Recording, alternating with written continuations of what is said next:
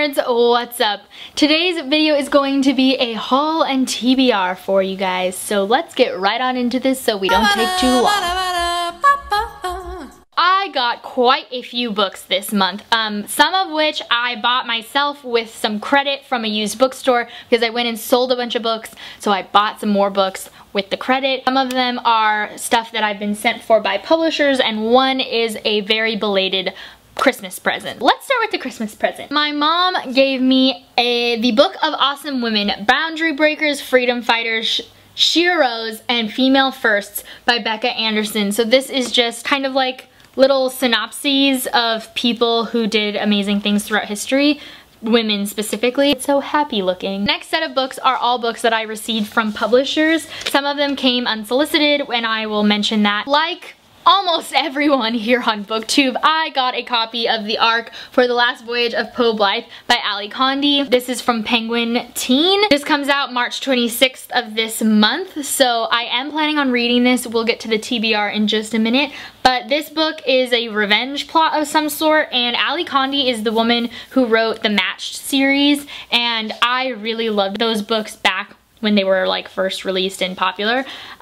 So I'm really interested to see like how Ali Condi's writing has progressed. And so this book has like a pirate or like ship theme as well as revenge, and I'm into it. Poe Blythe is a female character as well.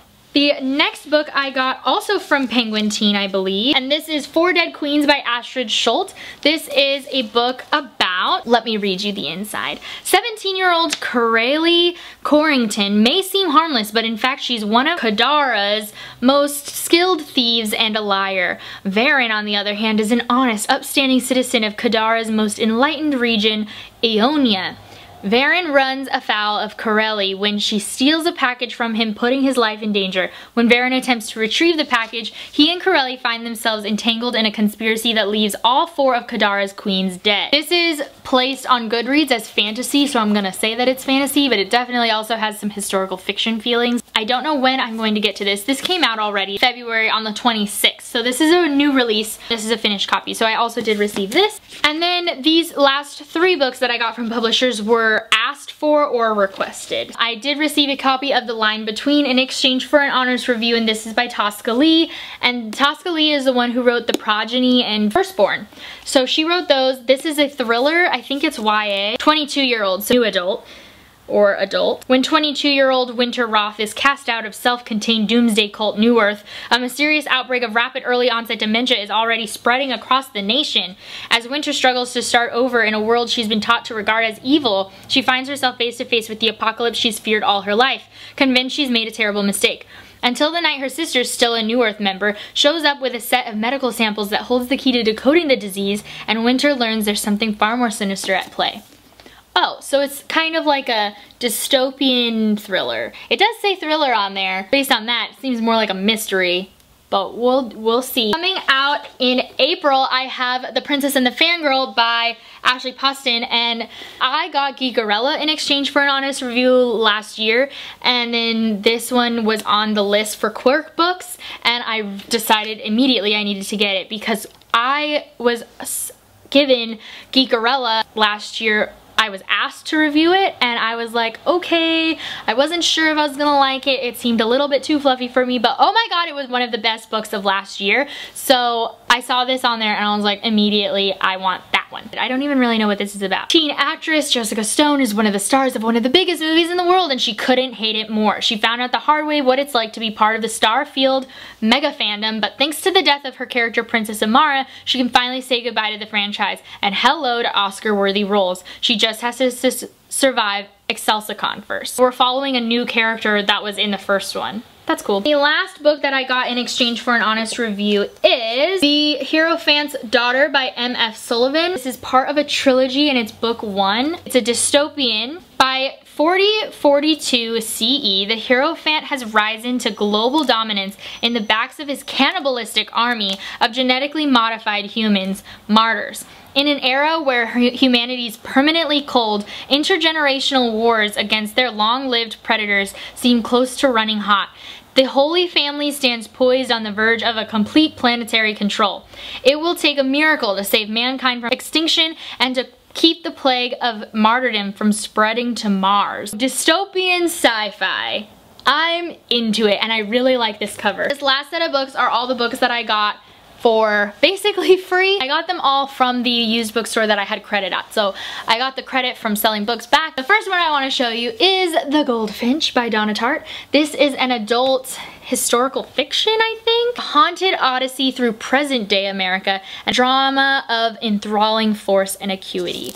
So it's an adult contemporary, basically. The next book that I picked up was Beartown by Frederick Bachman. I'm so excited. It is a mass market paperback, so I'm not that into that, but this was the only copy that they had, and I was really excited to pick it up because I knew I wasn't going to be able to finish my library copy before it was due. It has a huge trigger warning for rape. It's about this city that is like obsessed with hockey, and it turns out that one of the hockey players raped a girl, and so it's about like how all of the city reacts to this situation. Some are good and some are bad. I'm really, really excited to read this. Next two books I got were The Cuckoo's Calling and The Silkworm, both by Robert Galbraith, aka J.K. Rowling. These are both adult thrillers. They're part of a series. I don't really know a lot about what these are. I just know that they're suspenseful and adult and written by J.K. Rowling, so I want to try them. And then the last little set of books I got was the entire Iron Fae series by Julie Kagawa.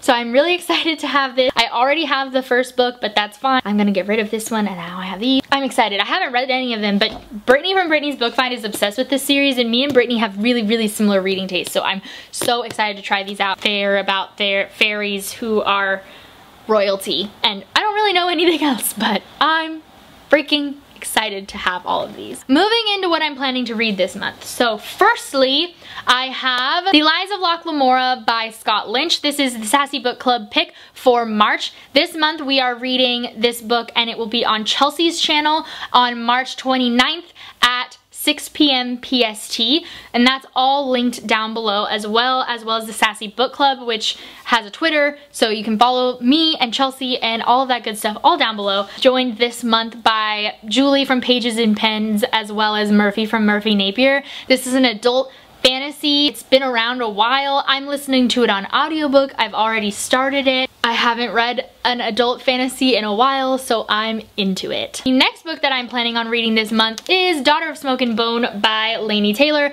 This is the first book of the Daughter of Smoke and Bone series. We are doing a read-along for this in case you missed that video, which I'll link up below because I have 2 read-alongs going on coming up this year. This one is with Kaz from Little Book Owl, Red from Little Red Reader, and Chloe from Chloe's Books. And the first one, I believe, is on Kaz's channel. All of that information will be linked down below, but our first live show will be the 2nd week of April for this book. So I gotta finish this so that I can be a part of that. I'm planning on annotating these books. The first time that I read these books, I listened to them on audiobook, so this will be my first time reading through them, and I'm excited. I freaking love Laini Taylor's writing. This is about a girl named Karu, who is a normal girl who lives in Prague, except for the fact that her hair comes out of her head bright blue like this. And so she's obviously a little magical, and we have to read in order to find out how and why and who and what and where, and it's really good. The next book that I'm planning on picking up this month is Beartown by Frederick Bachman. I was just talking about this one. I'm really excited. This was actually on my February TBR, like I mentioned earlier, and I didn't get to it, and I just really, really want to read this so bad. Murphy from Murphy Napier talks about this book a lot, and then Chelsea from Chelsea Darling Reads also recently read it, and just, I think I'm going to love this book, and I cannot wait to read it. I'm also planning on picking up The Last Voyage of Poe Blythe this month because it does come out on March 26th, and I want to try to get a review up on Goodreads at least before the release date. So I already talked about what this is about, planning on reading this one. Also, for the same reason, I'm planning on picking up The Princess and the Fangirl. This comes out on April 2nd, so I want to try to get at least a Goodreads review up before its release date as well. I'm planning on picking up The Line Between by Tosca Lee. This came out in January, so I'm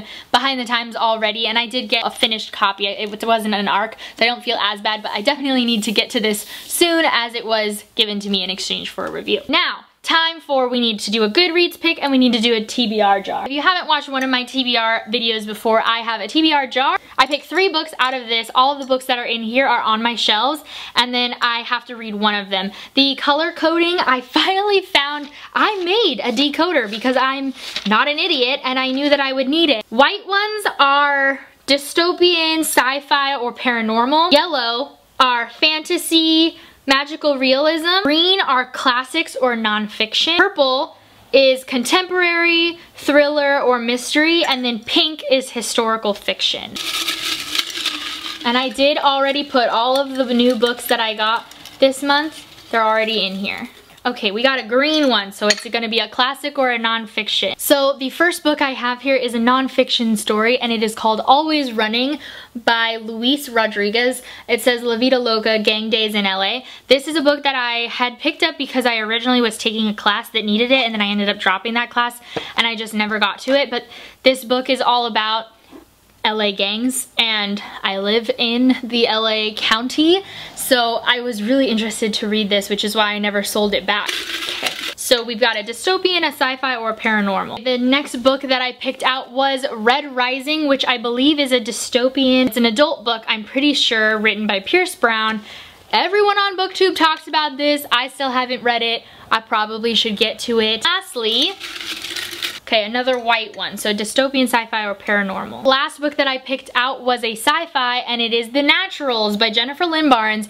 Emma from Emma Books loved this book when she first started BookTube. I think she still talks good things about it. This is a book about a set of kids who have like superpowers kind of thing, and they get used by the FBI to solve crime, which is why there's this police tape thing. And the main character's name is Cassie, spelled with a C.